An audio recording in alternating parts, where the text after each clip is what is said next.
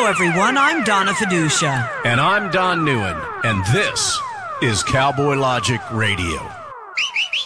Cowboys didn't dance, didn't wear designer shirts. When their hearts were filled with memories, their bodies filled with hurt. They would sit around the campfire and exchange a piercing glance. Back when the West was really wild, cowboys didn't dance.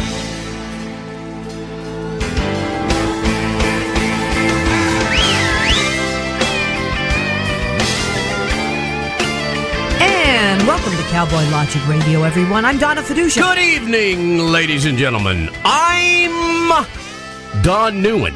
Let me be the first to welcome you to tonight's really big, riveting Cowboy Logic Radio show. Back to you, Donna. And I'm really PO'd. Why are you PO'd, Donna? The Italians always get stepped on, beaten up, ridiculed. Unless, of course, you're watching a mafia movie. That's true. Or The Sopranos. That's true. Or any movie about, like, crime. I'm sorry.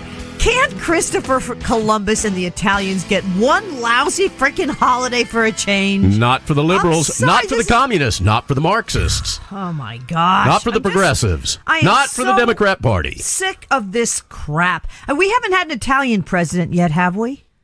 Huh? So where's the equality there? I'm sure Roosevelt, FDR, because of his middle name, he probably had some Italian in him. Because it had a vowel at the end of it? Yeah, Delano? Like my buddy Joe Delaro. That's Delano. Franklin Delano Roosevelt. I know, but it's similar to Joe Delaro, my buddy from the Big People. Oh, okay. I get it. Or Liberty DeVito. It's, Franklin DeVito Roosevelt. Yo Lib. And the Vito and the Vitos. And everybody else. Gene Baradelli. And Gene Baradelli up there in New York. And Rocky Stucci. Hey, before we get... Conservative cartel. Before we get very far. No, you should say, yo. Before we get into this very far, we do need to be extremely congratulating to our dear friends Matt Locke, Rocky Stucci, and Ron Hubbard. L. Ron Phillips. This past Saturday, ladies and gentlemen, at 9 o'clock in the morning, Eastern Time, they did their premiere broadcast of the Conservative Cartel on the Blaze Radio Network. How cool is that? They've hit the big time. They have hit the big time. That show will be re-aired. I can't remember, and Ron you'll have to email Ron Phillips on this, but it's like 10 o'clock at night on Saturday night on the Justice Stream. But a big hat tip. These three guys have been working relentlessly. They have. To score the sponsorship needed, to obtain the sponsorship that they're able to deal with the costs that are involved, quite frankly, on being on a network much like the Blaze. Because, ladies and gentlemen, what you may not know is that you can't get on a big time radio network or station, for that matter, or hardly any AM FM station, without paying to be there. Let alone the Blaze. Yeah, which is really cool. Big hat tip to them. Congratulations, guys. Rocky Stucci and Matt Locke together. Well, we knew these guys years ago. The passion is there. But we knew them. Feel that. We knew them when they had their own show. The Matt Locke show, and Rocky Stucci, Emotional Meatball. The Emotional Meatball. Yeah, they were great by themselves, but when they became one, when they became co-hosts of the Cartel, they became phenomenal. Well, it's easier to play off someone. Truthfully, I enjoy doing the show with you. That's because I'm Don Neuen, ladies and gentlemen, and no matter who I am co-hosting with, whether it's Donna Fiducia, whether it's Denise Simon, whether I'm sitting in with Matt Locke, Rocky Stucci, whether I'm when Andrea Kay, I'm filling in for her, Gene Baradelli, Matt Bruce, who else have I sat in for? I have no idea. Michael Savage. No, Sean Hannity. No way. Laura Ingraham. No way, Jose. Neal BOORTZ. Never. No matter who I sit in with or I co-host with, they seem to do a better job than me. And that's true. And speaking of Andrea Kay, I'm telling you, I love this woman, Liz Wheeler. She is phenomenal on One American News Network, channel 347, folks, 9 o'clock Monday through Friday. And Andrea Kaye is on there on Mondays. She was on yesterday. Yes. And she's on periodically with Liz Wheeler, and she holds her own as they stick her up against some commie lib. Yes. And Andrea can basically tell this person she's full of crap and do it very well and do it beautifully as Right. part of Liz Wheeler's show. Not to mention that Andrea Kaye also has her own show on Talk America Radio. If you go to talkamericaradio.us, you can find all the great shows we have, which you just previously mentioned, none of which What am I doing right now? You're just agreeing with me because you know darn I'm well. acting like these schmucks on the mainstream media that are doing interviews. You know that? No, Have you you're noticed? acting like schmucks that are interviewing Barack Obama because they just agree with everything he says. Yes, Your Highness. Or Harvey Weinstein, whatever for it that is, matter. Your Honor. Hey, listen, before we get too far into things, ladies and gentlemen, I have a few notes that I need to refer to here. Well, I wanted to finish with Columbus Day because Denise Simon has Columbus Day, educated me. Shalamumbus Day. No, it's not. It's revisionist history, and I'm sick of it. It's an Italian day. What can we say about that? Day. Look up this Marxist. I ate Marxist, pizza Monday night. Yes, you did. Marxist sympathizer Howard Zinn, according to Denise Simon. He's an historian. He wrote the textbooks. Howard's in the house. Did you get called that? The People. Yeah, Did you get I got that? it. Howard's in the house. Okay. A People's History. Apparently, this was the guy. He's a socialist Democrat. He was a Marxist. He was a communist. It's his textbook that's in public schools, and it's his idea that taught Columbus was a murderer and all this other junk. Unfortunately, that's going on in public education today. May I go on to say that 95% of the people, 95%, 2 centuries after Columbus discovered America, died from diseases. 95% of the indigenous people died from diseases. It wasn't mass genocide by Christopher Columbus. It was the diseases What's an that those evil ingrateful Europeans people? brought over. What are you talking about? Ingrateful Indigenous. The ingrates are the football players that take a knee. Hey, I didn't watch any football this past weekend at a professional level, that is. Level. That's true. Are you done with Christopher Columbus? Yes, It's a very fascinating thing that Denise Simon is talking about, ladies and gentlemen, basically tying this Zen character to the re-education of our youths. Well, is it Howard Zinn? Yeah. I thought it was something else. No, history is not being taught in the public schools today. Howard's in the house. Yes. All right, can I actually speak about something that's I guess you can. Critically important here? Yeah, what is that?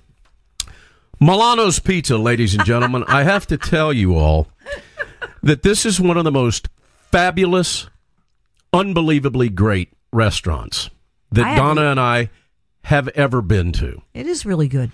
And I'm talking that, we've been to that place up in New York. What's the name of the place that's got the terrible steaks?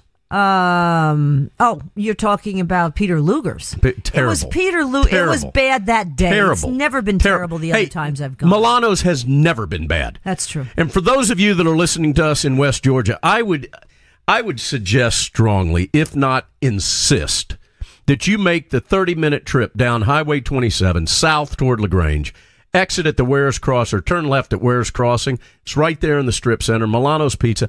Excellent, excellent Italian food. Donna likes the wine that they had. We were there last week. Big glass of wine. Get your money's worth. Yeah, you do. You get your money's worth at this restaurant. Mm-hmm. And the food is great. Our little waitress last week when we were there Saturday, her name was Denise. Mm-hmm. Unbelievable. Not Denise Simon. Not Denise Simon. No, she would not serve us food at all. No, matter of fact, when we were there, we had to go out to eat. We bought her dinner. Yeah, we bought her dinner that night. But seriously, folks, if you're in West Georgia, if you're 50 miles of a radius of Carrollton, Georgia, make the trip down 27. Go to Milano's. It's phenomenal. Adam and the whole staff there. You don't have to think about wanting water added to your glass or refills or napkins or anything. They're on you like white on rice. Bread with the sauce and the cheese. Yeah, and if you want to ruin your meal, eat all the bread they bring you at the beginning. Now, I had the shrimp stuffed with crab meat over linguine. Oh, that was a special. I had the 18-inch awesome. Pizza, and I shoved half of it in my face. I ate the crust. All right, enough about Milano's Pizza. If you don't go, unfriend me on Facebook. I'm tired of this crap. All right, now, we were there this weekend with Scott James from the Scott James Show. The James Talk Gang. 92.1 FM, WDDQ out of South Georgia, and WJHC, excuse me, I just had a hairball. WJHC 107.5 out of Jasper, Florida, North Florida. We had the entire James gang. Yep. Scott James, his beautiful wife, Rebecca, their children were here for the entire weekend. Mm-hmm. And I'm going to tell you something. What great kids. So cute. Children are a mirror image of their parents. Yes, they are. And these 3 children are phenomenal. Mm-hmm. Big hat tip to Scott and Rebecca for doing a wonderful job at raising 3 wonderful children that I enjoyed immensely. We gave them pony being rides. Around. They got to meet all the horses. We did 4-wheeler rides. Four-wheeling. Yep. Tractor. Scott and drove we're out the big in green tractor. Torrential downpours this weekend, and we didn't care. We were out there having fun. And then those poor little kids sat through this horrible, horrible football game between Valdosta That State is and the next University thing of on my West list. Georgia. Now, what is wrong with? I'm sorry, I don't like football. I don't know that much about. You were football. asleep by 4 minutes into the second quarter. Even I know the refereeing stunk. All right, well, But here's what University happened, of West ladies Georgia and gentlemen. did win, so it's Scott good. James and the James gang put Donna and I in a very awkward position. Yes, they did. Okay? And thank God that Steve Graddick showed up, because we were then able to instantly neutralize the following situation. Now, here's what happened this weekend, and we got a little bit of time here. I can talk about this. It's a home game. It's a home West game Georgia. at West Georgia University, or the University of West Georgia, which is on our turf, ladies and gentlemen. Campus. Okay? Now, not only is it on our home turf, but it's also on the home turf of WLBB 1330 AM and 106.3 FM that services West Georgia, and one of our prized Graddick affiliates, Communications Steve Graddick. Station. Yep. So we're there as guests of Scott James, who his entire family is clad in red clothing. Because they're from Valdosta. They're from Valdosta. And so we walk in there together with Scott James and his James gang, and we have to amble all the way around the stadium to the other side. We have to sit on the enemy side. We're sitting on the enemy side of our own home field, okay? Because we're guests of Scott James and the James gang. But you know what else we got? We got a clear shot of Spencer Van Horn doing the play-by-play for the Valdosta radio station. Right. So here we're in this very awkward situation because, we can't root for the home team because we're sitting with the enemy. True. Okay? That happens to be dear friends. Mm-hmm. We struggled for 4 quarters. We struggled because we could not express any joy for anything that West Georgia did. And we sure weren't going to do anything, so that we would be jumped or shot or beat up on the way to our cars by, clapping the one time that Valdosta State scored. Now, this is what else is very awkward. You people that are listening to this show are either in West Georgia or you're in South Florida. South Georgia and North Florida. We can't win with this, Donna. No, we can't. It's a no-win situation. The only thing that I can do is report the score. The score, ladies and gentlemen, after 4 quarters... It was ugly. ...of absolute terrible calls by the line judge. Yes. It was ugly. Was West Georgia 42, Valdosta State 13. I got to tell you, though, the quarterback for West Georgia was really unbelievable. He made a throw that could have gone in any NFL game. It was like 40 yards. Clearly. Amazing pass. Clearly. Mm-hmm. Valdosta State should have put number 12 in as the quarterback. Don't you agree with me on that, Donna? Because at that point, come on. You score 13 points first half, in an hour's worth of football when the opposing team scores other guy a chance. 42 points. At what point does the coach go, hey, give number 6 or 5 or whatever his number was? No. The guy that played the whole time. Oh, the guy who did play, yeah. They should have put 12 in. That I totally agreed with, sitting on the other side of the field. But as we looked across the field to the big side of the field where the big bleachers Spencer were, Van Horn was Spencer sitting. Van Horn's up there, and your buddy from LBB was up there too. Mitch Gray was up there. Mitch Gray. he's phenomenal. He is just the best announcer. He really is. Well, even Sorry, Scott Spencer. James acknowledged that. Yeah, I mean, he's been Scott doing goes, it wow, for you can tell 40 the difference years. when a pro gets behind the mic. The thing is, he's like, I think, the longest running professional announcer in The Georgia history right now. of the earth. Well, in Georgia, 40 plus years. And he is the play-by-play guy for WLBB. Spencer's awesome too. But we weren't listening to Spencer. That's not who was talking over the loudspeaker. That's true. Mitch got to talk over All the right, loudspeaker. go on to something you want to talk about. Hey, No, again, what ladies I and thought gentlemen. was very funny is here we are essentially on the enemy's side because we live in University of West Georgia, Yeah. but we're betwixt and between. And who had to come over and sit with us? Steve But Graddick came over and he goes, hey man, I didn't have any trouble finding you because you were the only person in the entire football stadium that had a Cowboy hat on. And then he goes, this is the first time I've sat on the enemy's side. Hey, I can tell you this, though. There was a fan, and ladies and gentlemen down in South Georgia and North Florida, there was a fan for Valdosta State. Mm-hmm. I will not name who they are. They're parents of one of the players. Mm-hmm. And he did play a lot. I'm not going to give you the number. I'm not going to give you the last name. He was good. But somebody with his family that was wearing one of his shirts sat during the national anthem. Yeah. And it was all I could do to say something, all I could do to make a scene. But then again, I'm sitting in there. At the Valdosta State side, probably so wouldn't have gone over. Well, I don't know. Because I think the Valdosta State fans were probably, those of you that were there saw this. Mm-hmm. It probably disgusted you as much as the NFL does. Here's what really gets me is they're useful idiots, as the communists used to call them. Here you are protesting something that is giving your son or whatever relative it is a huge uplift in life. How about free from education? Poverty. Free college education. And we don't know if that's from poverty, but the bottom line is I guarantee you he's on a full scholarship. Point being is, how ungrateful can you be? Here's the thing. There's a time and place for everything. You want to protest, that's fine. You don't do it in a game. If you're a business and your employees do something like that, your butt's fired. And finally, what's his name from the Cowboys? Jerry Jones is coming up and saying, okay, if you don't stand, now I'm going to fire you. Well, you know what? Or I'm going to fine you for the game, and you're going to be benched for that game. But, too little, too late. I'm sorry. I'm done with it. These people are killing I am done the with goose national with football. the golden egg. 75% of the NFL is black. I'm sorry, gang.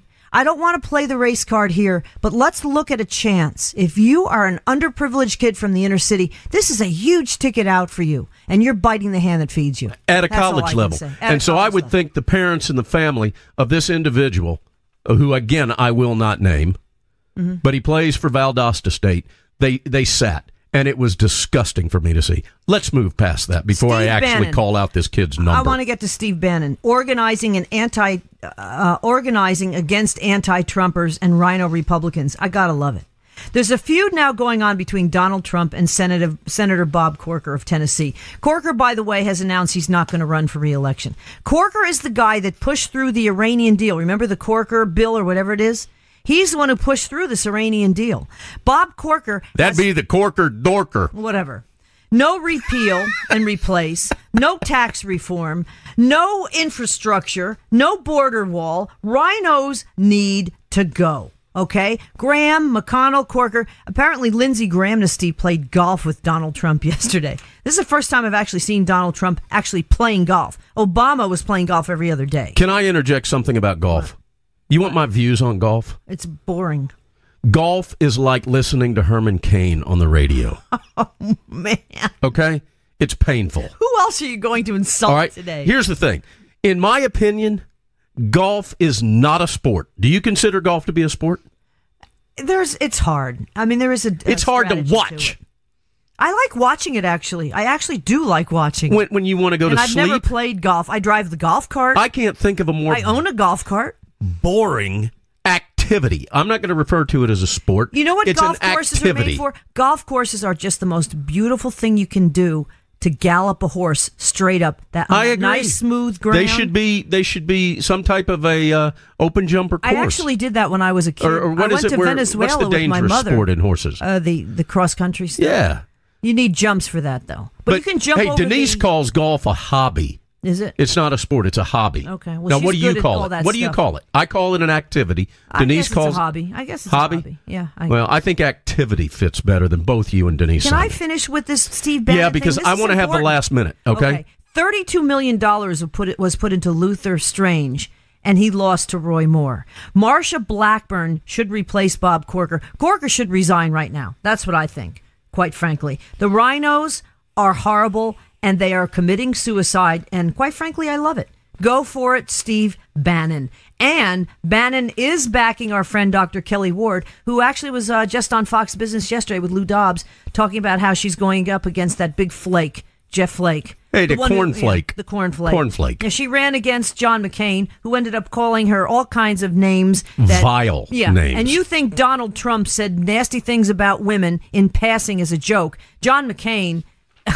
This was really vile stuff, what he called Kelly Ward when she was running, and he pulled out all the stops against her. That rhino needs to go as well. But this is really scary stuff, and hopefully Steve Bannon can pull this off. By the way, Sean Hannity's movie... I thought I had the last minute. Real quick. Let There Be Light is debuting October 27th, Friday. Kevin and our friend Sam Sorbo, who has a show on Talk America Radio, it's their movie. They star in it. And I can't wait to see it. It's a good family movie. If you can, go to Hannity.com and find out more about it. And good for Sean. All right, good for Sean. Good for Sean.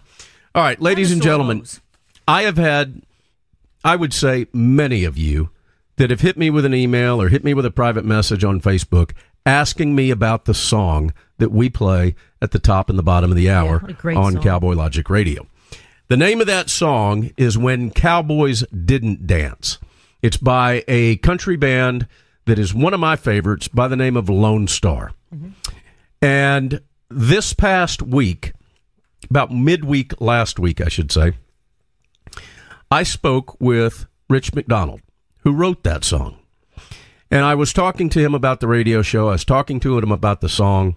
By the way, I mentioned the song to him, Donna, and he starts singing it. You would have melted. I wish I had a tape recorder on that phone conversation.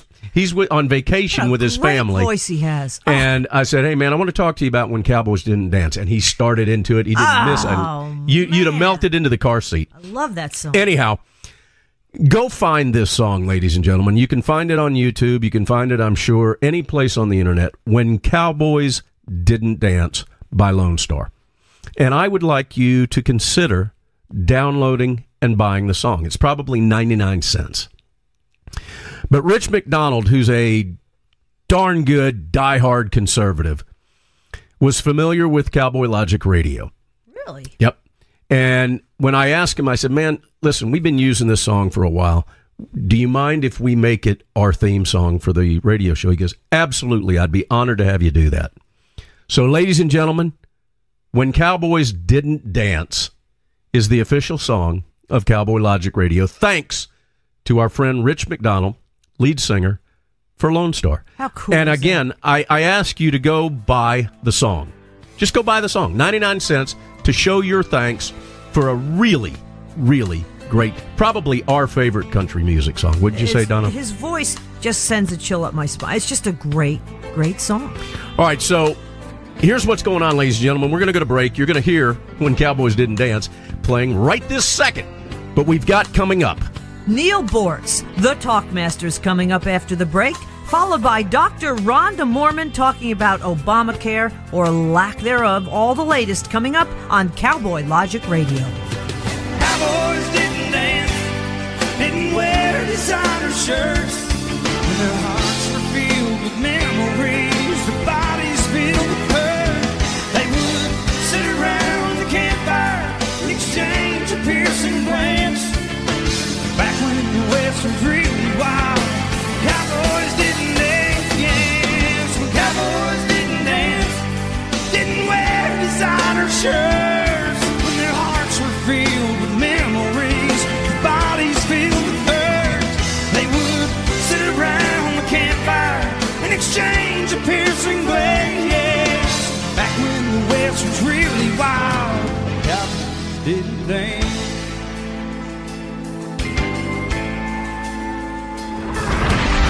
Check us out on the web at cowboylogic.us.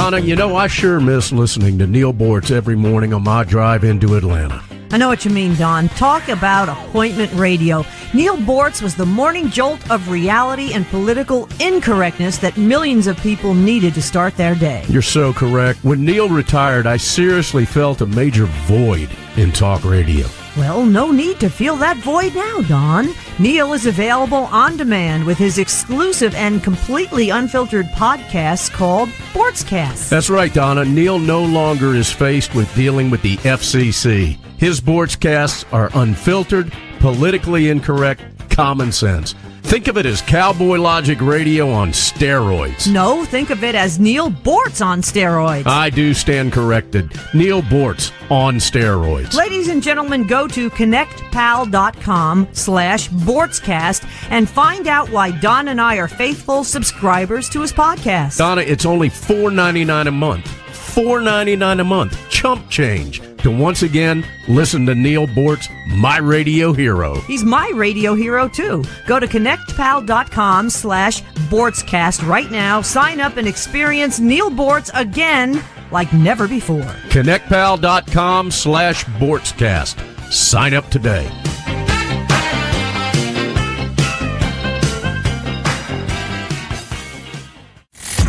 Hi, this is Michelle Malkin from CRTV.com, and you're listening to Talk America Radio.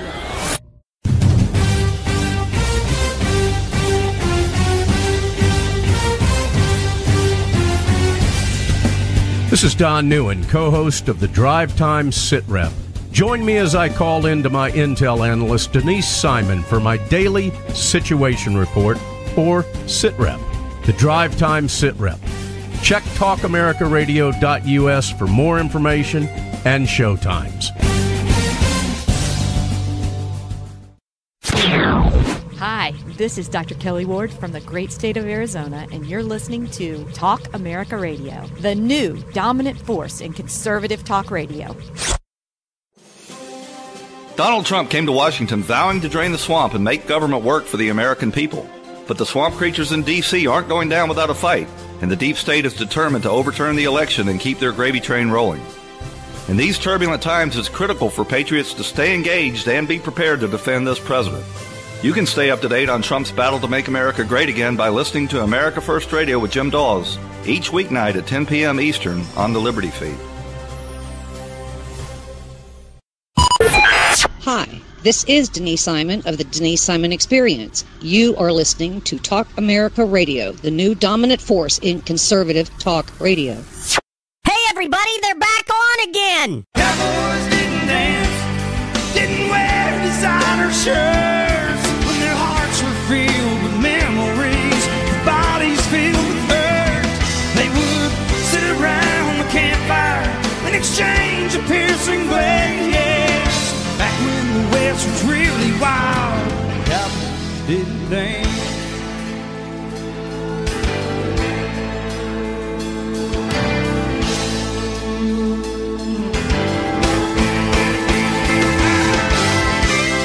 Welcome back to Cowboy Logic Good Radio. evening, ladies and gentlemen. Let me be the first to welcome you back to Cowboy Logic Radio.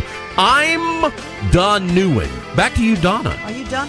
Yeah, Thank you. because we've got my hero on here. Yes, we do. My hero, too. And I came late to the game, Neal BOORTZ, because I didn't come down to Atlanta until 10 years ago. So I only caught the tail end of your phenomenal career. I was listening to Neal BOORTZ when I was pooping in a diaper. 8 years ago? Funny, Neal. All right, Neal BOORTZ. How the hell do you spell Neuen? Are you some sort of an Asian or something? No, it's the, what do they call it when it's spelled the same forward and backwards? It sounds that, well... An that's oxymoron? No, that's not an oxymoron. It's a palindrome or something like that. My last name... So you don't come from a long line of manicurists? No. That's Vietnamese that you're talking about. Boy, and that's there is so racist. there's a similarity in the way my last name is pronounced, and then someone that spells their name, I think it's N-G-Y-U-E-N. Ray Yeah. Nagin. Okay? Not Nagin. If we hadn't fought that war, where the hell would our ladies get their nails done? You got a good point there, Neal BOORTZ. Hey, we need to let everybody know that Neal BOORTZ is with us. Yes. We hadn't even gotten a chance to do that. We get off into Vietnamese nail people. Yes, this is true. Yeah. But that's because that's why Neal BOORTZ is what he is, because he used to say stuff like that on the air. But to answer your question, Neal, my last name actually was Neuen Schwander. NEUENSCHWANDER. And my grandfather, who went into politics as a Republican in Indiana, said, screw the long last name. We're chopping this thing off. And now it's simply a 5-letter name that has 3 vowels in the middle that no one can properly spell correctly. Neuenschwander. It means new swan in See, I didn't even know that. It's It's Swiss. Really? It's he's Swiss. on In other time. words, you're Norwegian. Yes. Well, Swiss. But I'm always on time. I hate that. I'm Italian. I'm always late. And Fiducia's always late. I love Switzerland. Oh, I love Switzerland. We have to go. You know, we've never gone. We have never gone to Switzerland but or he's a Italy. Neuenschwander. Neuenschwander. Okay, fine. Now, Well, forget Zermatt, okay? Forget Zermatt. We'll have to. Next time we go, you can plan the trip for us. I had a Zermatt one time, and I put some salve on it and cleared it up in 3 days. But you know what's really cool is if you go to Basel in Switzerland, where the Rhine River flows through, you can get a waterproof bag and a bathing suit, and you just walk way upriver on the Rhine, stand on the bank of the river, put all your clothes in the waterproof bag, leave the bathing suit on, jump in the river, use the waterproof bag for flotation, float down the river for a couple of miles, and then get out. You ought to see it in the summer. The river is full of people doing that. See, I have an aversion to floating down a river because I think of the movie Deliverance. I'm sorry. I could see that happening while you were thinking about that, Donna. I'd be looking up at. Did you do this, Neal? Did you jump in to the Rhine River and float down with a bag? No, I didn't. I sat in a hotel drinking and watching them do it. Because he too was thinking It's a about. spectator sport. He doesn't want somebody looking at Neal saying he's got a pretty mouth. 1,400-year-old hotel. Wow. See, that's what we don't get in this country. It's a couple hundred years old. We weren't here then. Old. You get 1,400-year-old teepees. Yeah. But what we don't have in this country is a pantload of Muslims like they have over there in Europe right now. Well, they're working on Yet. that, unfortunately. Yeah, Yeah. exactly. Yeah. Well, can I actually Let's introduce him. The great Neal BOORTZ, ladies and gentlemen. Self-described libertarian, author, attorney, and he is the talk master. Nationally syndicated talk show heard in the Atlanta area for years. I mean, he's just a major league talker. There's no ifs, ands, or buts about it. Named 25 most important... Not anymore. Not anymore. You are in my book. Named 25 most important radio talk show hosts in America by Talkers Magazine. One of Georgia's 100 most influential people and inducted into the Radio Hall of Fame in 2009. You can find... Now, you still do your rants. And you can actually say some of the 7 dirty words you can't say. He says all of them. Yeah, he does. All of those words. In fact, I'm looking at my notes up here right now for the BOORTZcast I'm going to record tomorrow morning, and one of the topics is white supremacy. What is this? White supremacy bull hockey. Well, thank you, Neal. I was looking at the clock to make sure that I wouldn't have to rapidly try to push the 5-second mute button on that one. But thank you. How can people sign up? Because, ladies and gentlemen, it's not free, and it shouldn't be free. Neal charges. It's not that much. Neal charges. It's not that much. We've been members of this for however long you've had it. My credit card gets hit every month. Every month. ConnectPal.com. A big screaming $4.99 a month. Absolutely. ConnectPal, ConnectPal.com/BOORTZcast. That's BOORTZCAST. So you can find it all, and it's great stuff. All right, let's start with white supremacy. I mean, we can't, we just can't help but destroy everything Donald Trump is trying to do at every turn. So now we can't be pro-American because if we are, we're a Nazi or a fascist or whatever, and we're white supremacists. Yeah. I give up. It's really, it's like looking for a unified theory. When you figure out what the left is actually up to, then you just slap yourself in the forehead and say, "Of course, damn! Why didn't I see this?" this whole white supremacy thing, it is essential to the future of the Democrat Party. By the way, don't ever call them the Democratic Party. Mm-hmm. Okay? I mean, Republicans are members of the Republican Party. Democrats are members of the Democrat Party. How simple is this?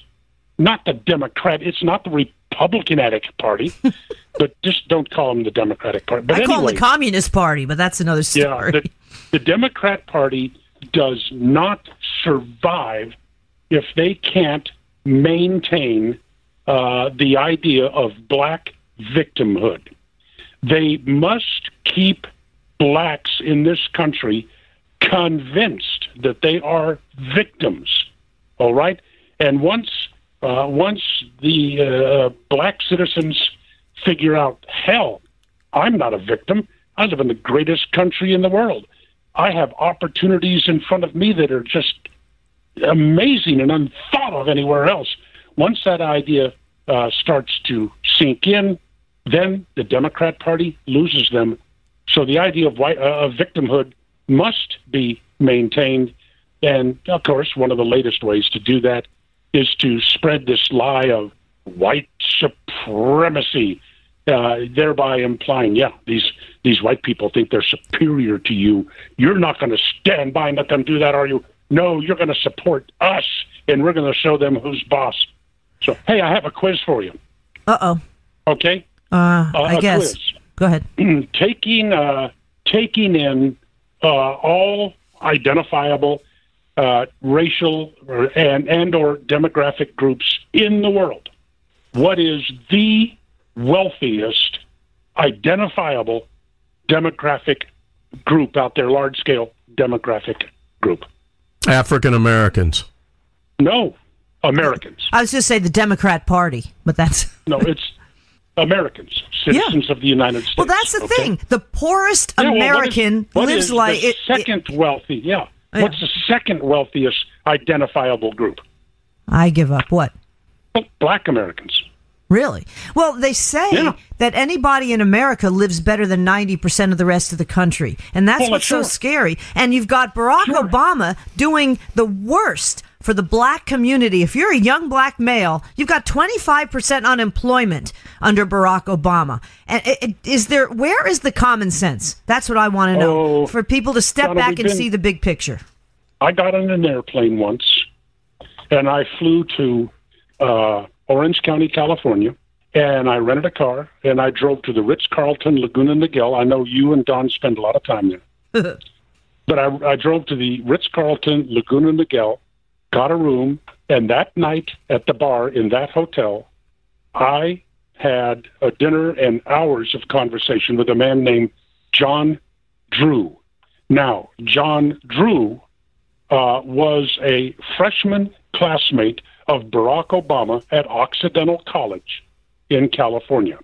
At that time, John Drew, who is now in Southern California, professor of political science, at that time he was a dedicated communist. And he and Barack Obama became friends. And John Drew talks about Barack Obama's ideology, what drove him at that time. This was 1979, when Barack Obama moved to the when he moved to the United States, because I've lived in Hawaii for a good part of my life, and I can tell you, Hawaii does not consider itself a state. They consider themselves to be a colony. Anyway, so he moved to the United States, and Barack Obama was dedicated to a communist revolutionary overthrow of the government of the United States. And he hung around with communist student groups. He associated with communist professors and communist John Drew. And finally, John Drew convinced him. He said, look, Barry, old buddy, this violent revolution idea is just not going to work in the United States. You can kiss it goodbye. It's not going anywhere. Why not? Because we have a huge middle class that you need for a revolution like that. And this huge middle class has benefited so much from the American system of government and from capitalism, you'll never sway them to a revolutionary stance. And it was at that point, at the urging of John Drew, that Obama said, okay, well, then maybe the only way to do this is through politics. I thought Frank Marshall Davis was one of the biggies that kind of taught to Obama. But he didn't just have one mentor. Yeah. Yeah, Frank Marshall Davis was a card-carrying member of the Communist Party in Hawaii and was a good friend of Obama's grandparents. Mm-hmm. And when Obama's mother sent him to Hawaii to get him away from her husband in Indonesia, that's when Frank Marshall Davis entered the scene and started influencing the future president with his communist propaganda, and quite possibly one of the major factors in Obama being a dedicated communist revolutionary when he came to this country in the first place. Yep. Well, there are many people that have ascertained that Frank Marshall Davis is, in fact, Barack Obama's father, and there has been quite a bit of information about that to back that up too. But that's and together with his mother created Stanley Ann's fetus. Yes, remember that, Neal? Have you used that? Well, hey, do you want to spend some time talking about who Chelsea Clinton's father is?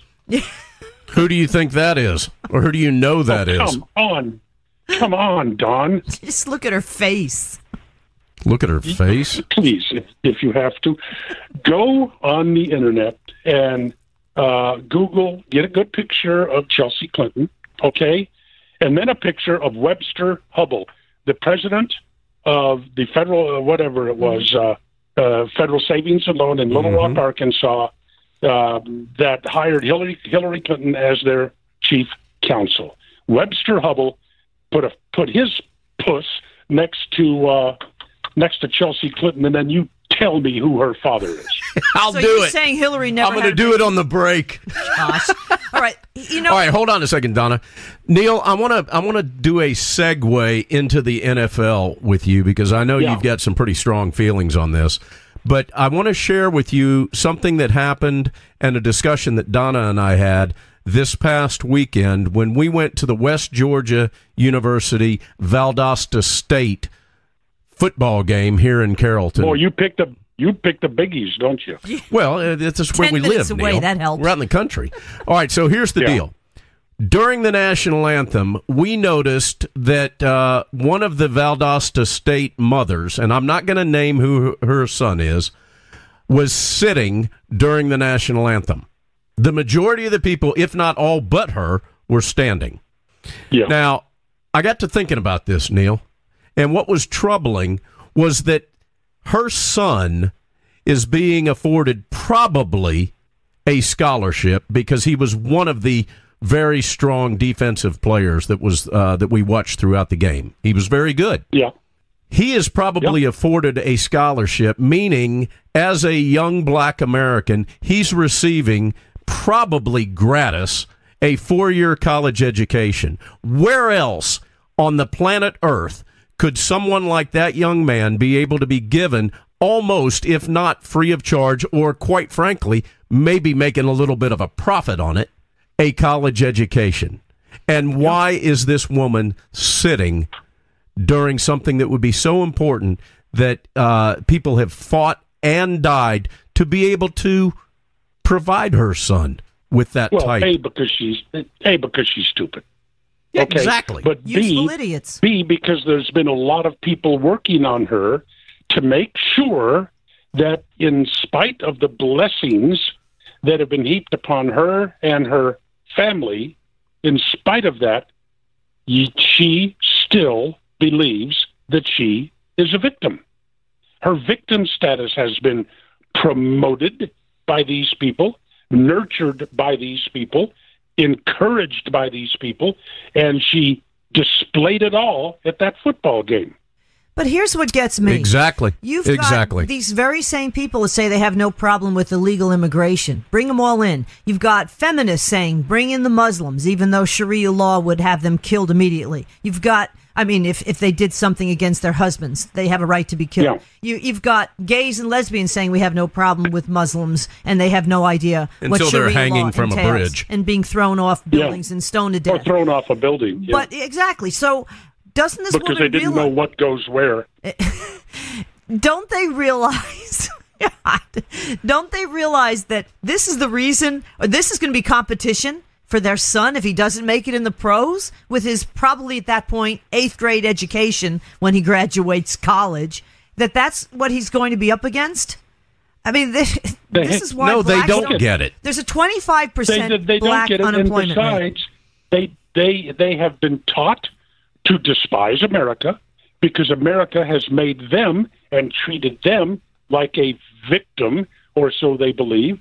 And so the destruction of this country, or maybe the destruction of what they would like to refer to as white supremacy, destroying that is more important than their personal success or the success of their son.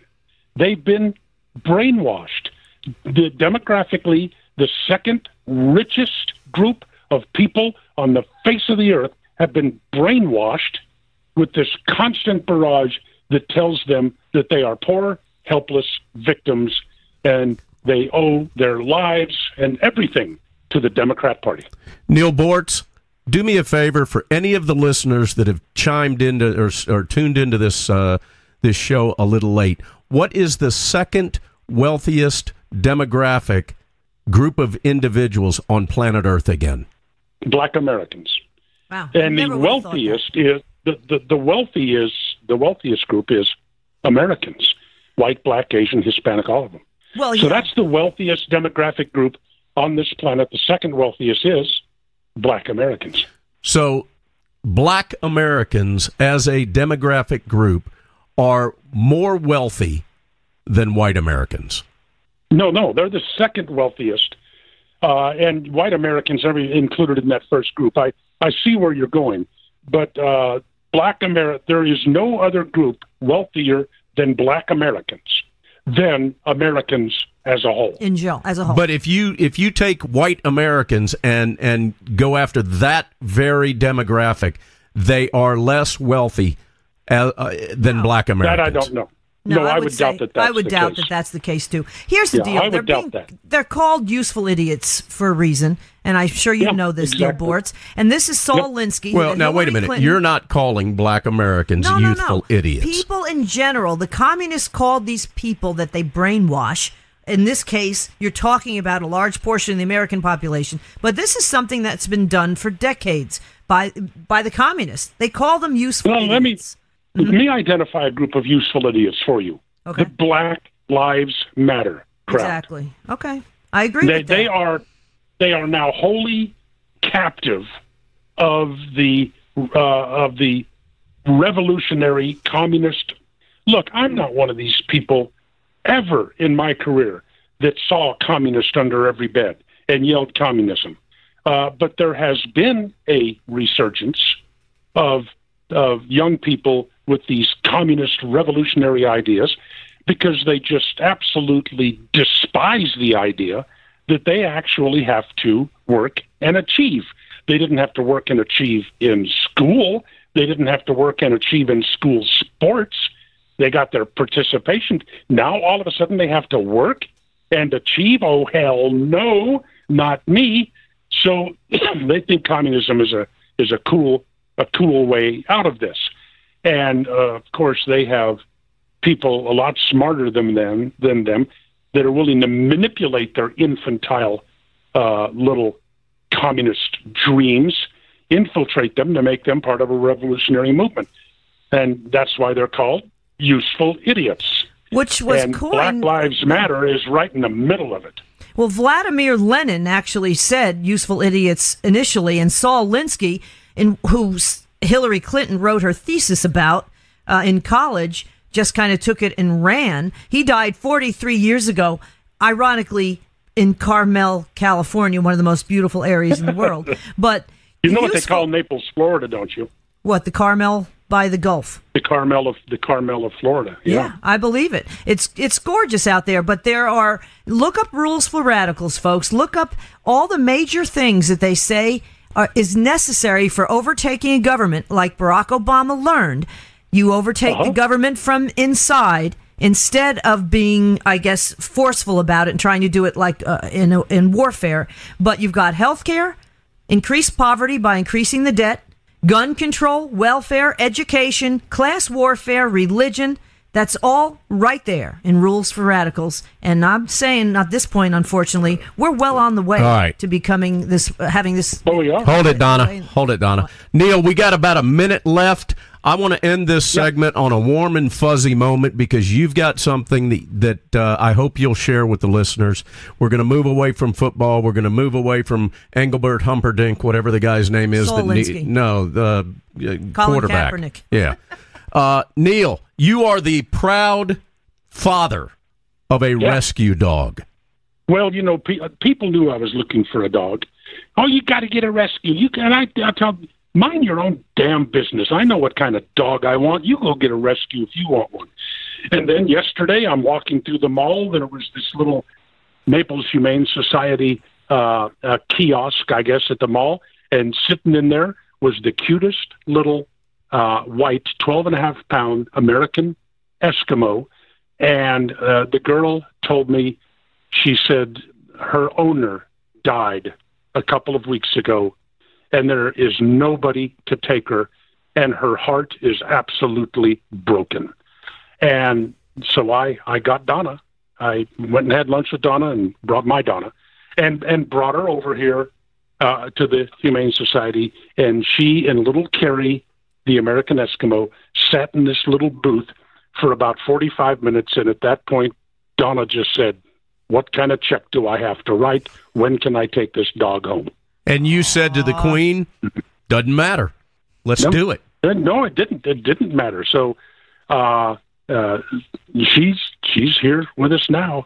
She's not too sure about me, but does that dog? I think that poor little Carrie may have been abused a bit by a male in the past, but she's warming up to me. But does that dog love Donna? Yeah, and so Donna's happy. The house is richer. No outfit looks good without dog hair. And so finally we got another dog. We have 6 rescues ourselves, and Neal BOORTZ and Don Neuen both know that if Donnas are happy, they'll be happy. Our lives are a lot better, right, Neal? Yes, they are. If Donnas aren't happy, nobody's happy. Absolutely. Neal BOORTZ, again, everybody can find you at connectpal.com, connectpal.com/BOORTZcast. Hear his rants and raves, folks, because they are priceless and worth the admission every month. Neal BOORTZ, thank you so much for joining us here on Cowboy Logic Radio. We'll talk to you soon. Okay. All right, we'll be talking to somebody who went to Harvard Law with Barack Obama. She also happens to be a medical doctor. That's Dr. Rhonda Mormon. It's coming up next on Cowboy Logic Radio. Cowboys didn't dance, didn't wear designer shirts. Their hearts were filled with memories, their bodies filled with hurt. They would sit around the campfire and exchange a piercing glance. Back when the West was really wild, cowboys didn't dance, yes. When cowboys didn't dance, didn't wear designer shirts. When their hearts were filled with memories, their bodies filled with hurt. They would sit around the campfire and exchange a piercing glance, yes. Back when the West was really wild, cowboys didn't dance.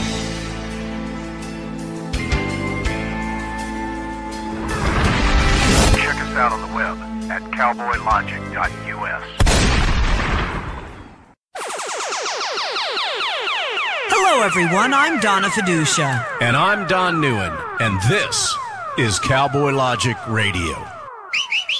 Cowboys didn't dance, didn't wear designer shirts. When their hearts were filled with memories, their bodies filled with hurt. They would sit around the campfire and exchange a piercing glance, yes. Back when the West was really wild, cowboys didn't think.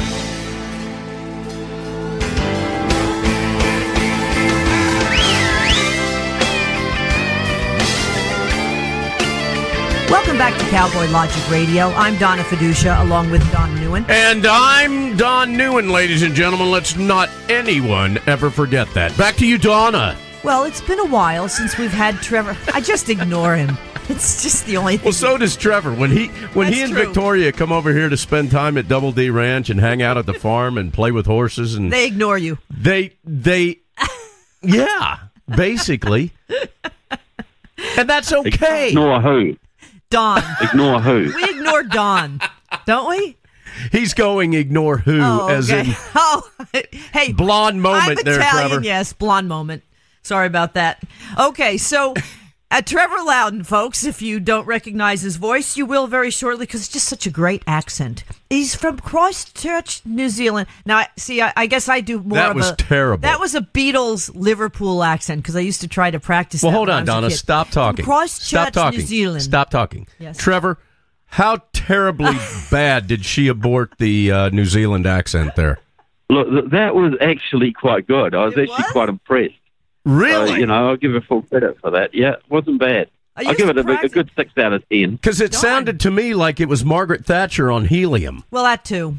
But I always used to want to talk like the Beatles. That was my thing. So I used to practice that when I was a kid. All right, try it again. Anyhow. Let's do the intro for... I'd like you to do the intro for Trevor. I don't know if I can do this with again. your best New Zealand accent possible. Or he's from Christchurch, New Zealand, ladies and gentlemen. Trevor Loudon. He's a filmmaker. He's an author. Actually, I can't do it any longer. It's the book that I like the best. This is my fave, Trevor, and it is the Bible for anybody who wants to see what the left is doing. This is your initial book, which is thicker than the Bible, actually. And it's cross-referenced and referenced a gazillion times, called The Enemies Within, exposing the communists, socialists, and progressives in the U.S. Congress. And that was your first major film. It was awesome. And then since that, Trevor Loudon, author and filmmaker, you have made 3 other smaller vignettes, I guess we could say. Shorter films just to wake the sleeping masses that are so full of information. They're the America Under Siege films. You've got Civil War 2017, Soviet Islam, and Antifa is your latest, American Under Siege, Antifa.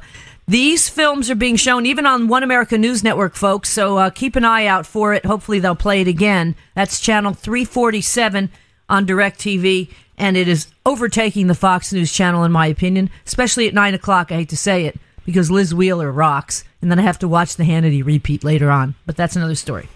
Anyhow, Trevor Loudon, welcome back to Cowboy Logic Radio. Well, thanks for having me on, guys. It's always a pleasure. It's been too long. It has been. Seriously, though, you've been here at the farm, and we've had some great talks about what you see. And most people, the first question out of their mouth is, well, you're from New Zealand, so what do you care what's going on? Please explain to them how it's a blueprint of what could happen here. Well, look, all over the world, freedom is on the retreat right now. The Russians are threatening Europe. China is threatening the Middle East, as is North Korea. Africa is pretty much under Chinese control. So, and the Chinese are also threatening Australia and New Zealand. So if America weakens, if America goes down economically and militarily, we all lose our freedom. Every Western country will go under. So anybody who cares about liberty, anybody who cares about a free, prosperous future for their children, has to care about how America does. America is the leader of the free world, and it's struggling right now.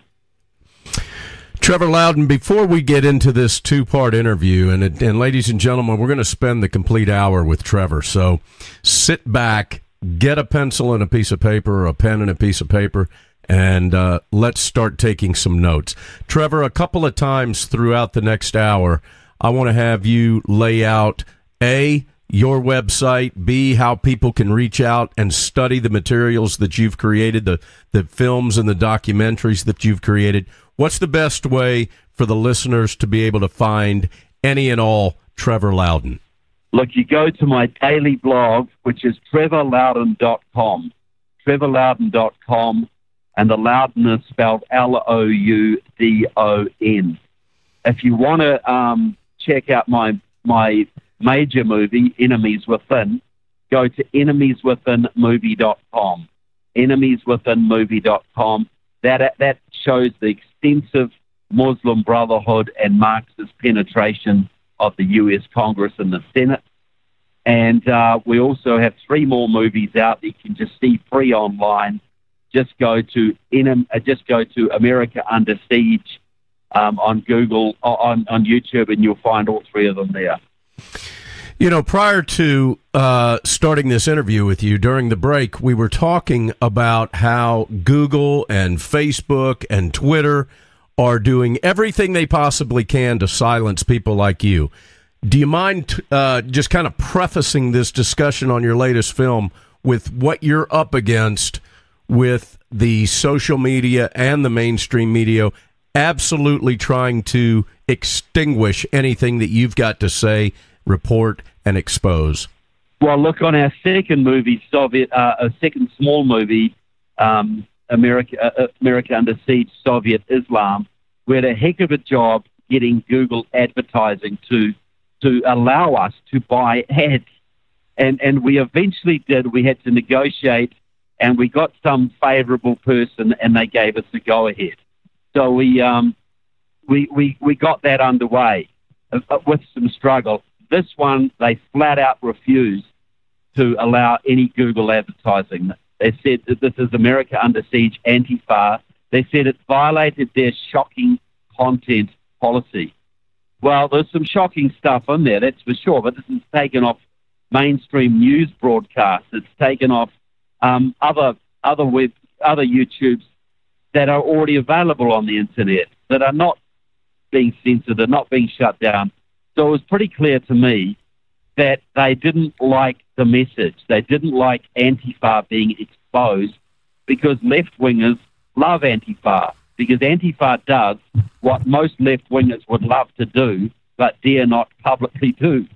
So, we've had a big job. We've had a real struggle, and you know, we know lots of other conservative bloggers and Facebookers, etc., who have continual problems with their sites being shut down, demonetized, Twitter algorithms being distorted to lower their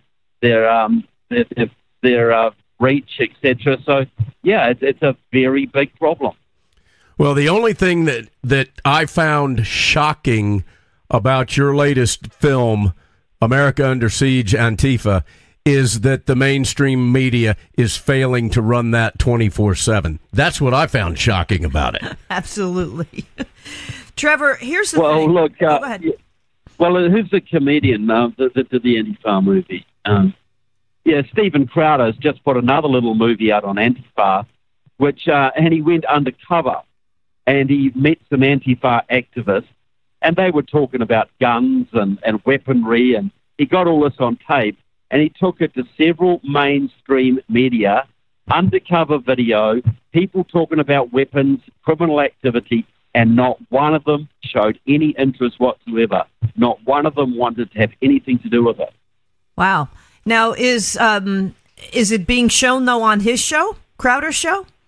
Yes, it is. But it's even that, I think, is being suppressed because it's getting a whole bunch of shares, but very few hits. Wow. So, I just think, I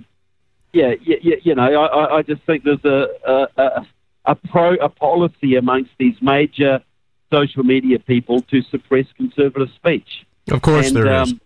We've seen it our own selves on many occasions, and people dismiss this as, paranoid or conspiracy theory or whatever, but we have seen it time and time again, and friends of ours have had their Facebook pages just, with 300,000 followers, just deleted, just gone, over one post that Facebook deemed objectionable. But you go to left-wing Facebook sites, and they had people advertising for contracts to kill Donald Trump. But that was okay. that was fine. It's amazing, isn't it? Watching your movie, America Under Siege, your latest movie, America Under Siege, Antifa, you have that one blurb from Ronald Reagan I mean, this is going back decades then, where he actually says these, I guess he's referring more to Nazis at the time and fascists, but these people who advocate that kind of government will never even be able to protest the way they're protesting under that kind of government. It's sheer idiocy. And I blame the education system. Unfortunately, decade after decade, we've got just a bunch of lunatics now teaching our kids. Well, you have, and Lindsay Grathwohl makes the point in the Antifa movie. She is a free speech activist from Berkeley who's come up against Antifa on several occasions.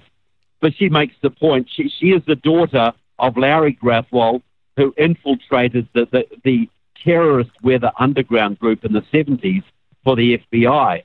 And he worked with Bill Ayers, the famous professor from Chicago, the one who mentored Barack Obama, started his political career. She says, well, why is Antifa like it is now? Because Bill Ayers and his friends have had 40 years in the university system and spreading their propaganda through the whole education system to dumb down a whole bunch of American kids who are susceptible to cultish organizations like Antifa. How about they don't even know what they sit around, Trevor, and they chant these little mindless slogans, okay?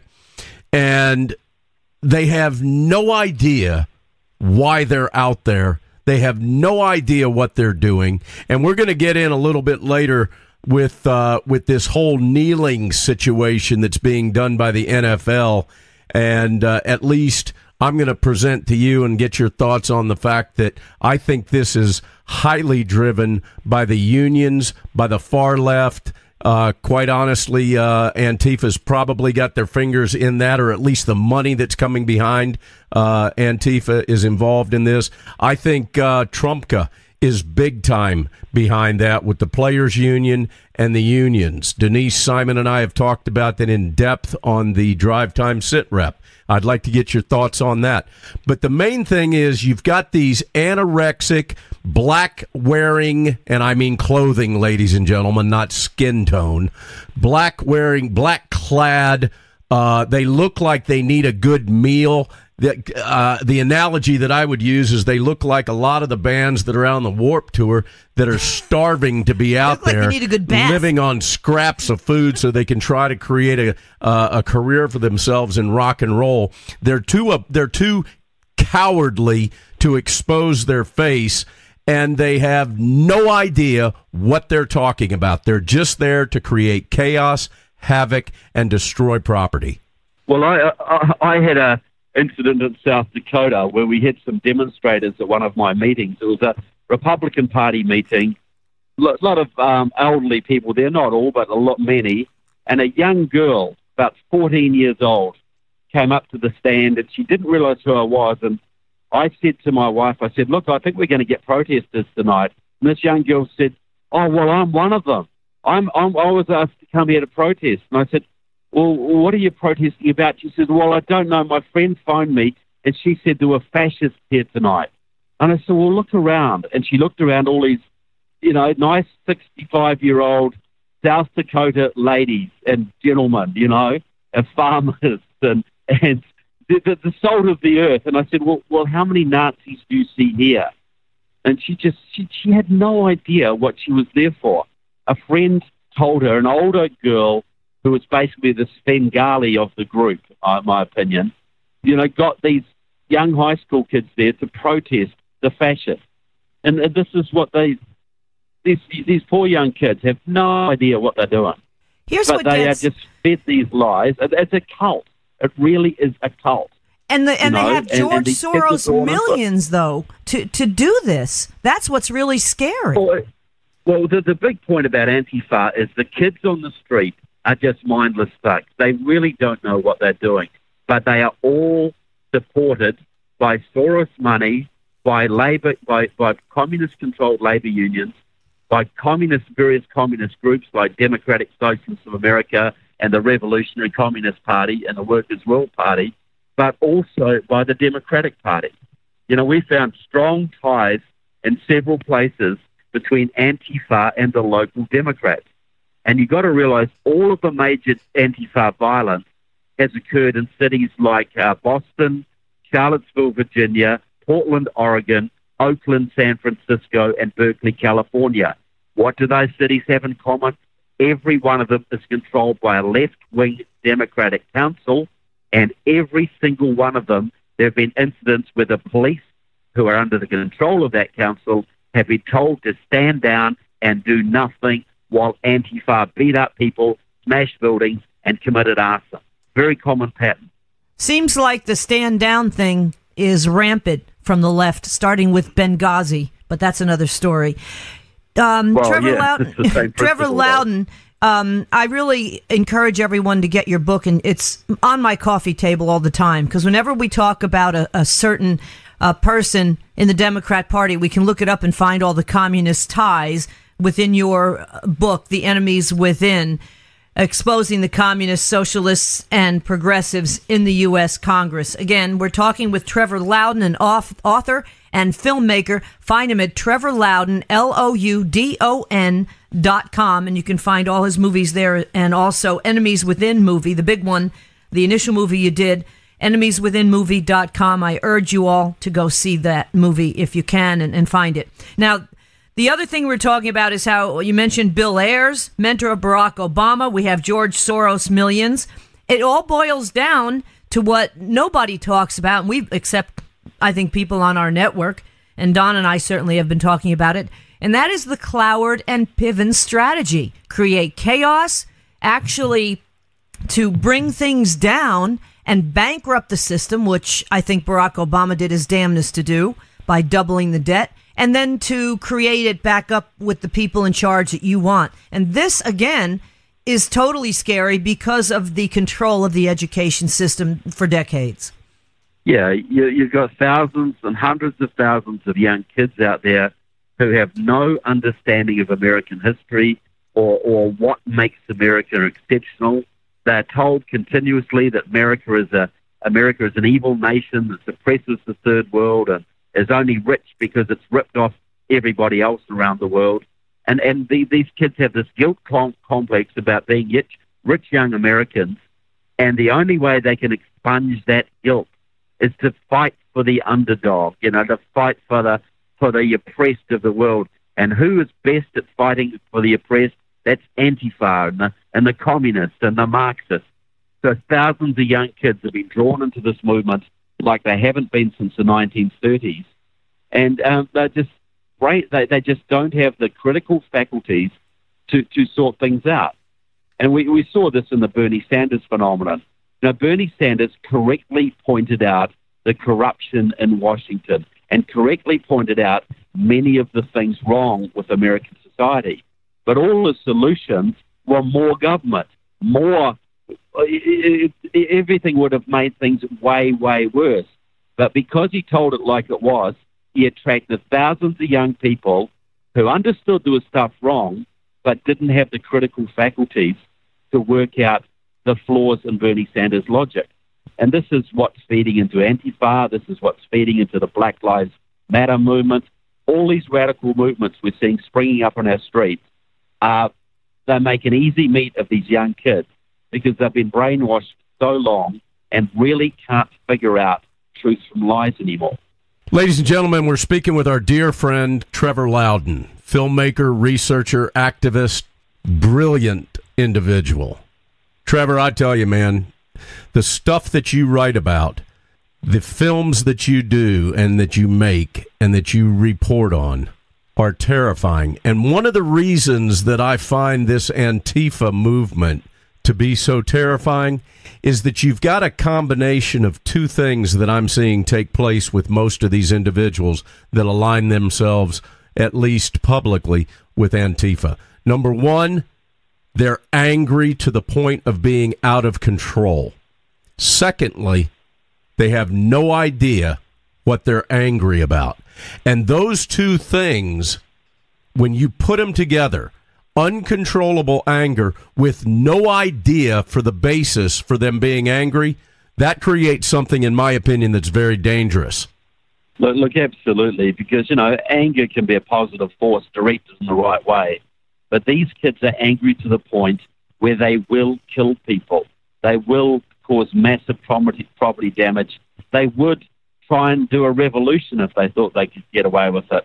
They would, some of these groups are arming up now. Many of them are carrying guns. Many of them have all sorts of weapons. There's even rumors now that there is bomb making going on. So these are angry. They hate. They're full of hate. They want to bring this country down. And in a lot of instances, the police are doing nothing to stop them. This is a recipe for disaster here. It's only a matter of time unless this is cracked down on, which could easily be done. These people could easily be stopped. But if they are not stopped soon, people will die on American streets.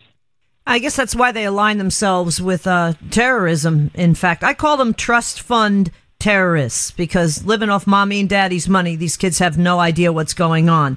Trevor, we have just a couple minutes left in this segment, but can you talk about the fact that they're Nazis and the fascists, they're actually the same thing?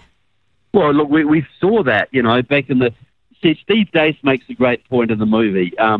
These are not, the anti-fascist, so-called fighting fascists, right? But even if they were fighting fascists, which is not true, it's just one bunch of thugs fighting another bunch of thugs. It's two street gangs fighting each other.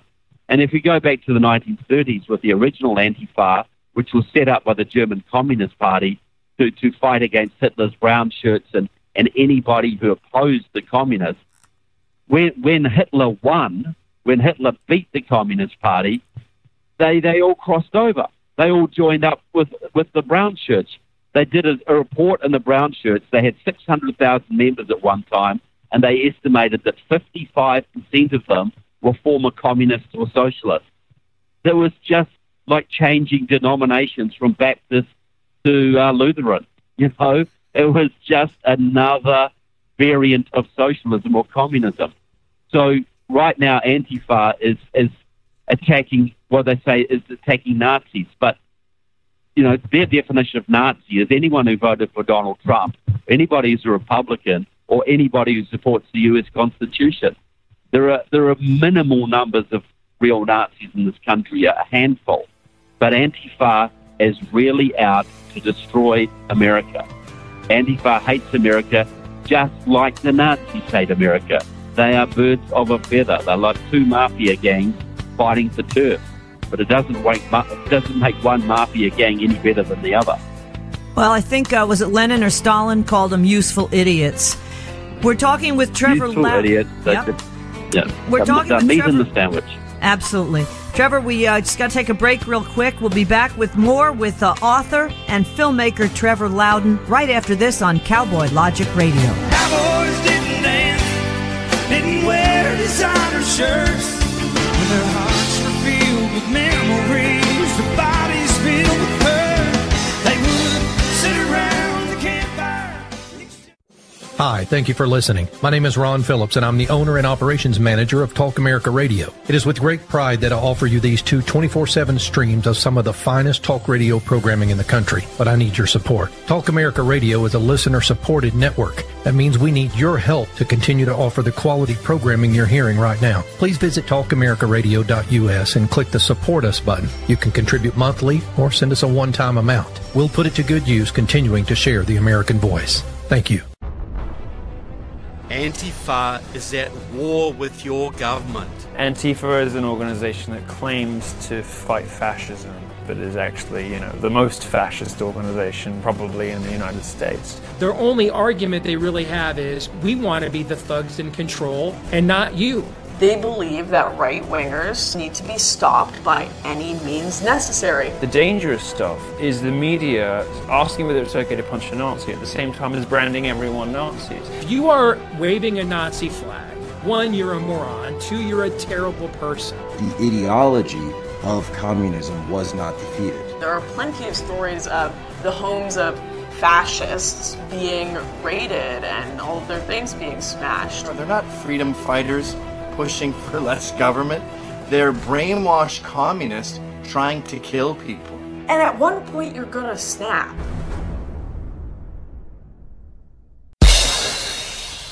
This is Denise Simon, host of the Denise Simon Experience. When I'm not debating with Donna Fiducia about politics, I listen to Cowboy Logic Radio. Why, you ask? Because outside of my blog, founderscode.com, and my own radio show, the Denise Simon Experience, Cowboy Logic is by far the most entertaining and informative radio show on planet Earth. Plus, Don makes me feel guilty if I don't listen to his radio show every week.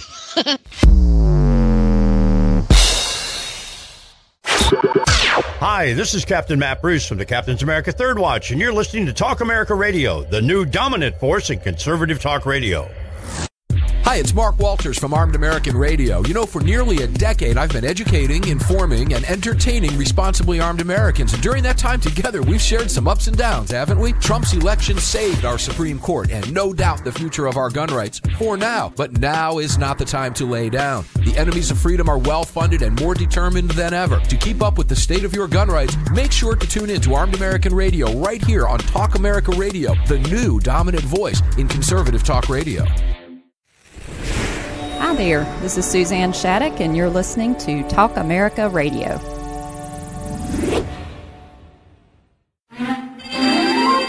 Hi, I'm Ward Cleaver. And I'm June Cleaver. From Leave It to Beaver, and you're listening to Talk America Radio. Ward, aren't you a little tough on the beaver? No, we can't say that. Do it again. She said it on the show. She said it on the show. That's where it came from. That was 30 years ago. All right, let's try it again. Hi, I'm Ward Cleaver. And I'm June Cleaver. Try it again. Don't laugh. Okay, game face. Okay. Hi, I'm Ward Cleaver. And I'm June Cleaver. From the hit show Leave It to Beaver. And you're listening to Talk America Radio. Ward, don't you think you're being a little hard on the beaver?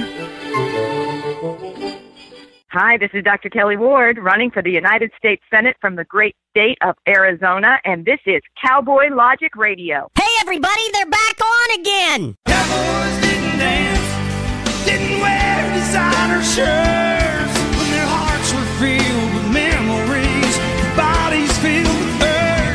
They would sit around the campfire and exchange a piercing glare, yes. Back when the West was really wild, Cowboys didn't dance. Welcome back to Cowboy Good evening, Logic ladies Radio. and gentlemen. My name's Don Neuen, and let me be the first to welcome you back to the fourth and riveting segment of Cowboy Logic Radio. We have got one of our favorite people, our dear friends, Trevor Loudon, with us.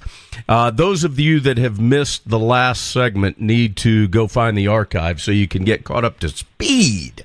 But what we're going to do, Donna, let's get into a little bit with Trevor on, first of all, a recap of his most recent film, America Under Siege, Antifa. But Trevor, would you mind giving the listeners a little bit of history about Antifa, where it's getting its funding, kind of a recap of the film, but trace back the roots of Antifa to where it's become this misguided misfits that are, quite frankly, dangerous. Yeah, well, and people can see the movie just by Googling America Under Siege Antifa. You can see it online for free. It's going gangbusters right now. But Antifa was really invented by Leon Trotsky, one of the fathers of the Soviet Revolution.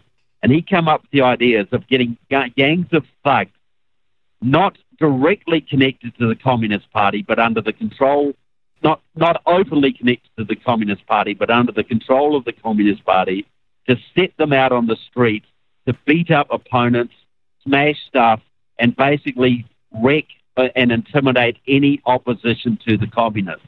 So it was used in Italy in opposition to Mussolini in the 1920s, and it was really big in Germany in the early 1930s when the German Communist Party was vying for control of Germany with the Nazis. And as I said before, when the Nazis won that battle, many of the Antifa and communists crossed over and joined the Nazis because they're really birds of a feather. Then it sort of died. It popped up again in post-war Germany, again controlled by the German Communist Party. And then in the 80s and the 90s, Antifa resurfaced again in Germany, again controlled by the communists and the anarchists, largely to battle the sort of patriotic parties in Germany and also the gangs of Nazi skinheads coming out of formerly communist East Germany.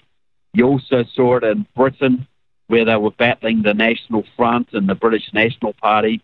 And then we saw it, basically, this was the black bloc that we saw in the early 2000s in America, the people who rampaged through the streets of San Francisco, smashing up the financial district.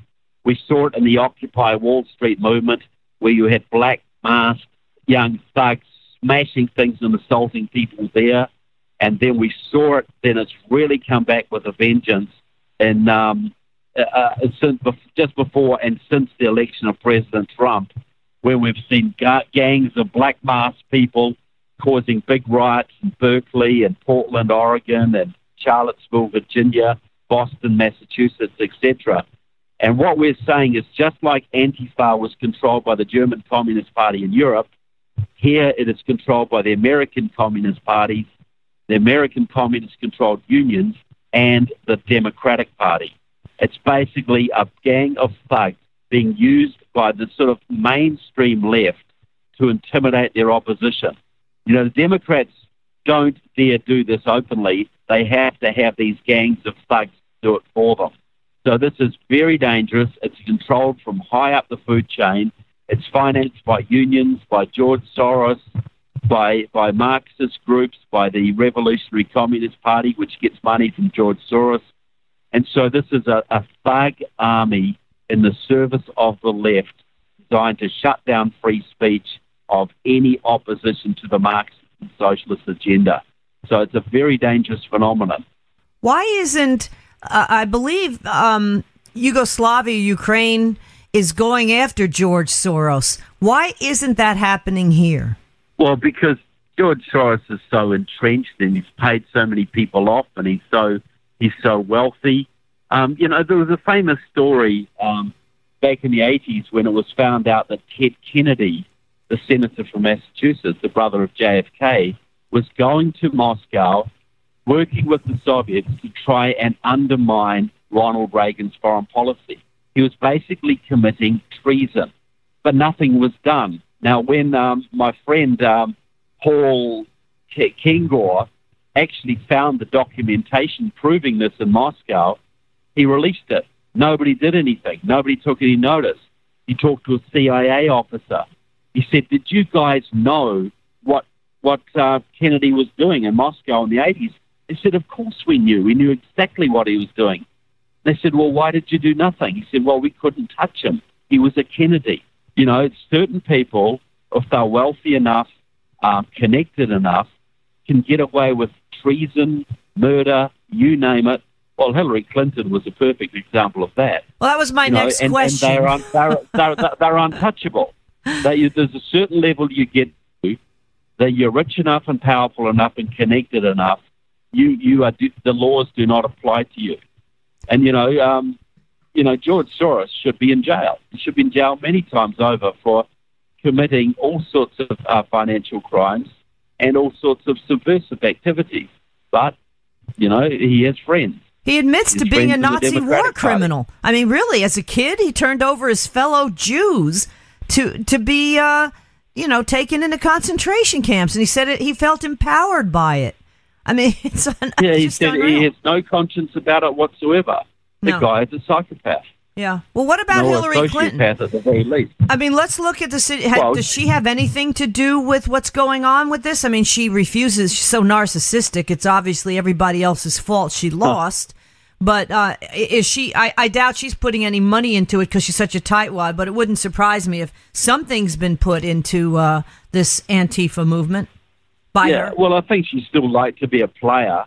I think she would still like to be a player, but she's not a very popular figure on the left right now. Nobody likes her on the left, which is nobody used to like her on the right, but now they don't like her on the left either. So I think she's a marginal figure. Maybe she'll come back. I don't know.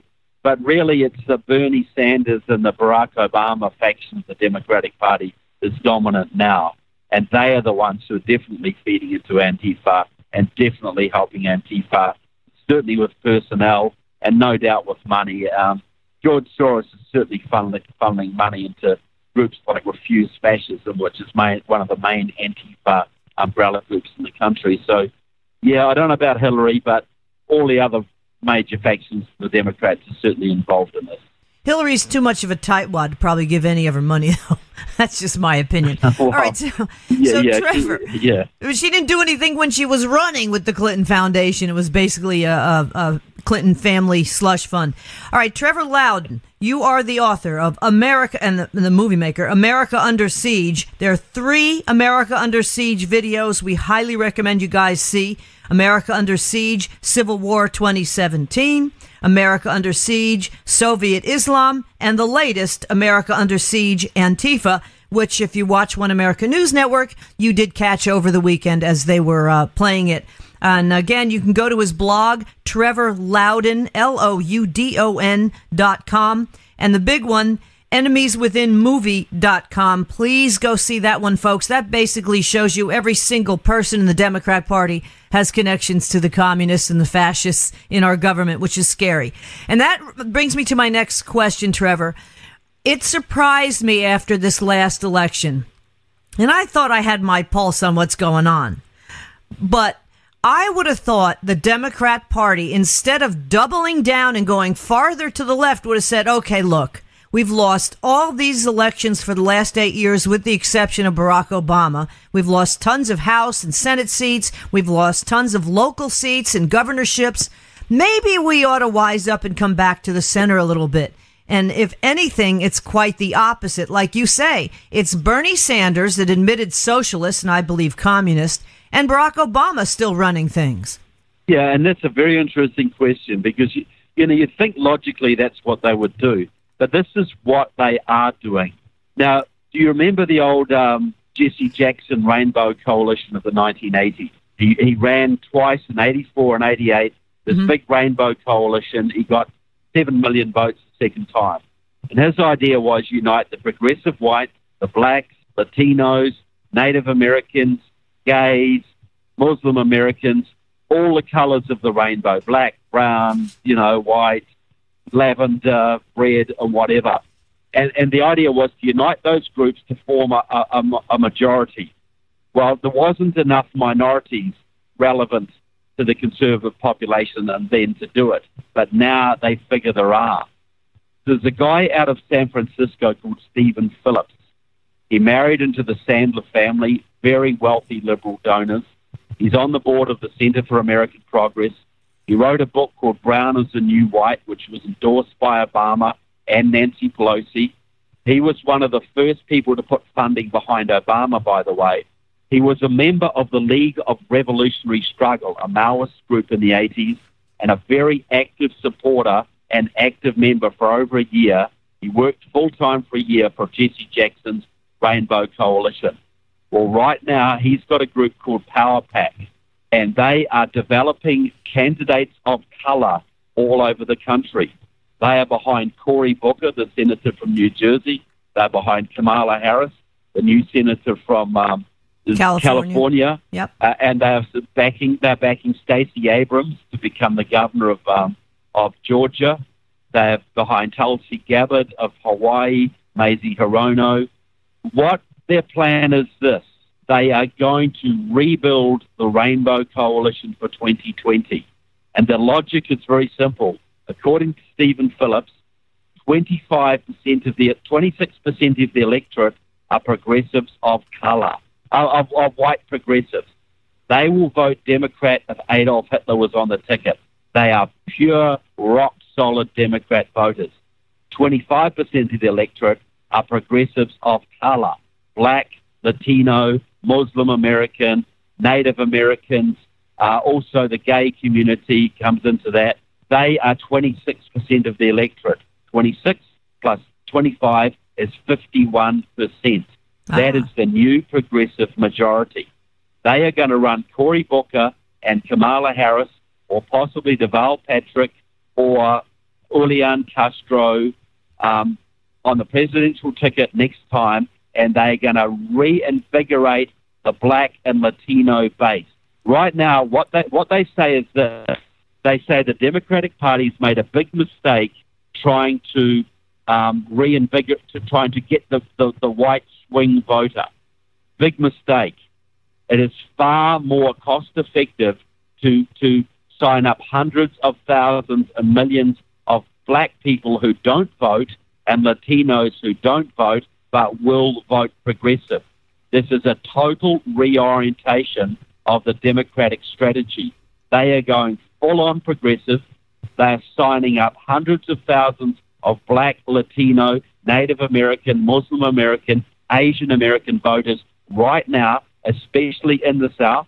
They're targeting Georgia, Texas, North Carolina, and Florida particularly, as well as Arizona, and they are going to work to do everything they can to stop Donald Trump getting anything done, and then they're going to run candidates of color in 2020 on the presidential ticket, and they're going to harvest this rainbow coalition, and they think that is what's going to win the election for them. And once they've won that, then they're going to legalize every illegal immigrant in the country, which is between, 12 and 30 million people who will then vote 80% Democrat, and they will have their one-party state. That is their plan now. Donald Trump's election surprised me only because of voter fraud already. San Diego County had, 138% of registered voters vote? I mean, hello? Yeah. What do you think? But Trevor Loudon, they can do their power pack thing all they want. I think the bottom line is Americanism. And Donald Trump does hit a nerve with that. And they can probably look at all these people they want. But I think a smaller precursor to what they're trying to do that's going to show they're wrong is the NFL. I mean, there's nothing more, except for maybe baseball, what you look at as far as sports in this country for decades. And all of a sudden, the ratings are down 15% year over year, 30% the last 2 years. Hello, what does that tell you? Americans are peeved. Well, look, it does, but I'd just like to come back to that Rainbow Coalition thing for a minute, because you need to take this very seriously. Because if Donald Trump can stop the illegal immigration, he can shut down the border, if he can open up the energy fields, if he can get on top of the crime and the drugs in the inner cities, if he can do all the things he's promised to do, he will put the Democrats out of power for 50 years. But the Democrats are now doing everything they can in cahoots with several progressive Republicans to make sure Donald Trump comes into 2020 with nothing done. If he comes into 2020 with nothing done, that strategy will win. The Rainbow Coalition strategy will win. So we have to make sure, do everything we can, that Donald Trump is pushed to fulfill his promises, get on top of the illegal immigration, the Islamic refugee resettlement, declare the Muslim Brotherhood a terrorist organization, all these things he's promised to do, because if he does that, we have a new future for America. If he cannot do that, we have the Rainbow Coalition and communist control of this country. I'm real serious about this, Donna. Mm-hmm. That's what we're facing. That is the consequences. I can't wait for Trevor Loudon and Victoria, his beautiful wife, to come visit us at our farm, spend a weekend, and we sit around and talk about all the really fun, warm and fuzzy stuff that's taking place, because that is yet to take place, Trevor. And then we never sleep. We can't sleep after that. You come over here and you and Victoria go to sleep, and you sleep well because you're out in the country, the cool breeze blowing through the window. You tell me how great you sleep. You come over here, Donna and I are staring at the ceiling the entire night until we get up the next morning having not had 1 ounce of sleep. Now, Trevor, if you don't mind, we got about 5-6 more minutes here. I know that you and Donna touched briefly on the NFL, but I'd like to get your observation on what's going on with this NFL protest. because I believe, and correct me if you think I'm wrong, I believe this is stemming greatly from Richard Trumka and the unions. I'd like to get your thoughts on that.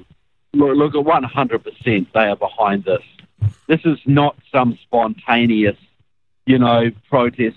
Most of these football players wouldn't think about politics from one year to another, They are there to play the game, but they are being pressured by the unions and peer pressure to do this.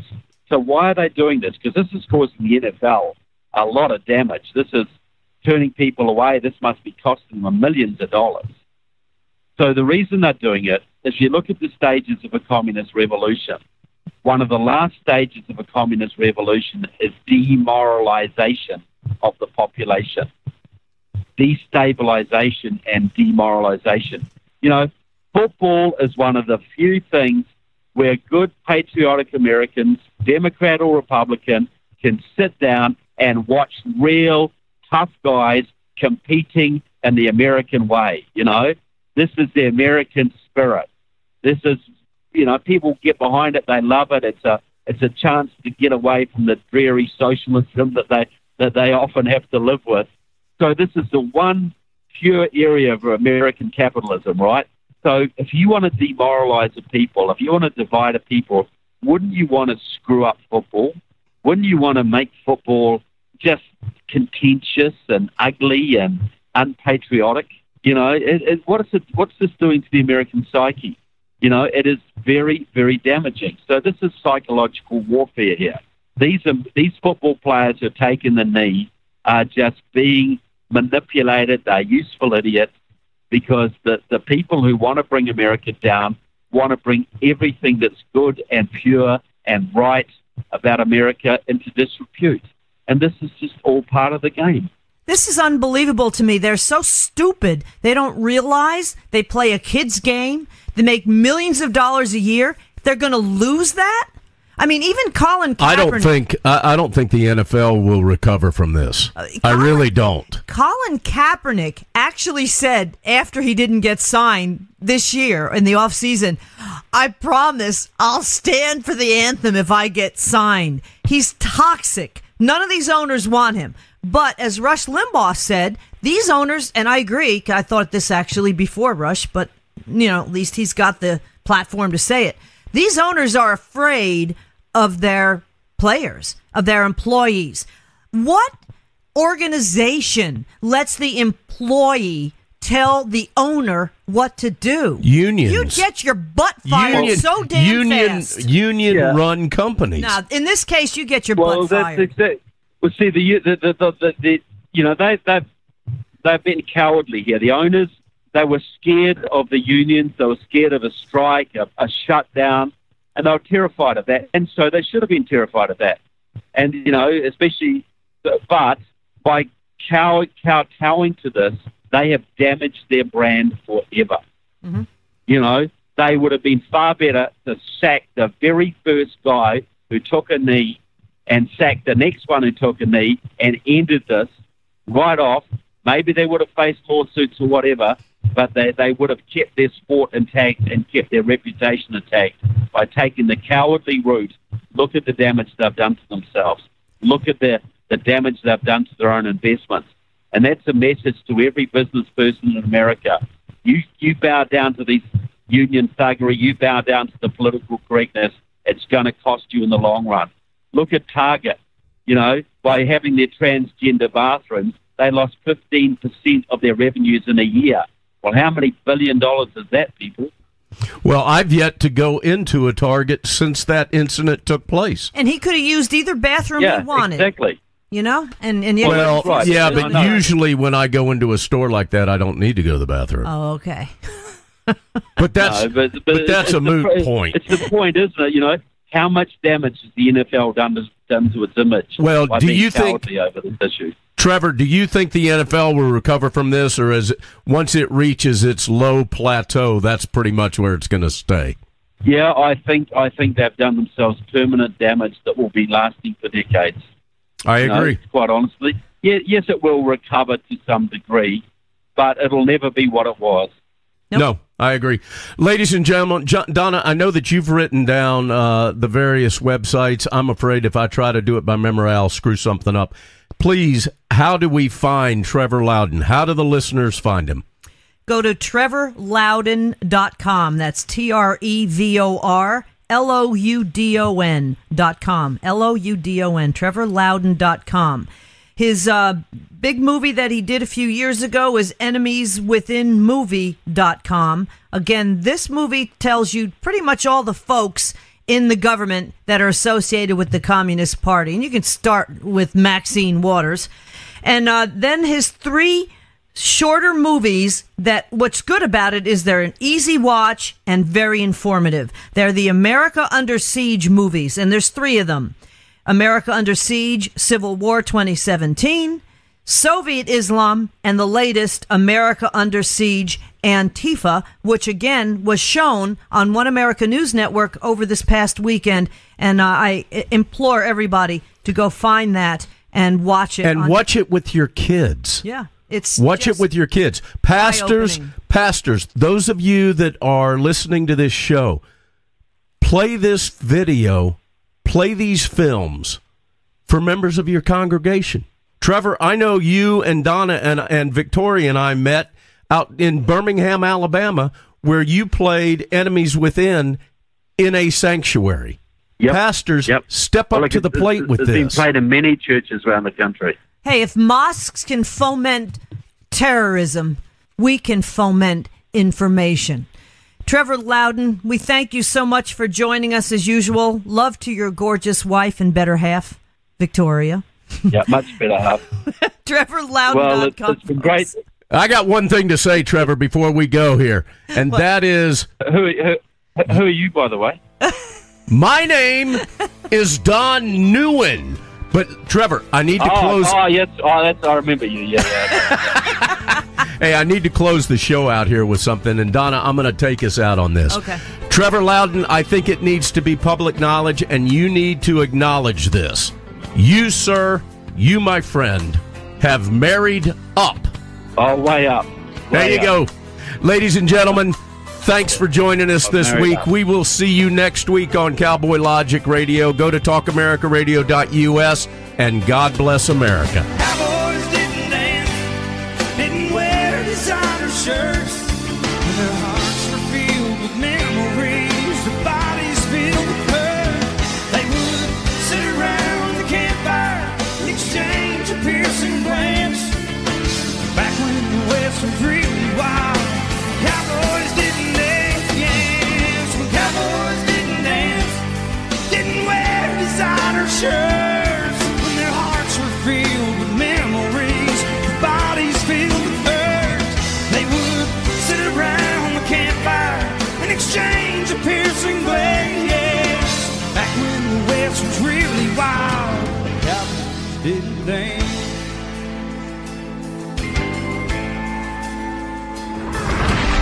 Check us out on the web at cowboylogic.us.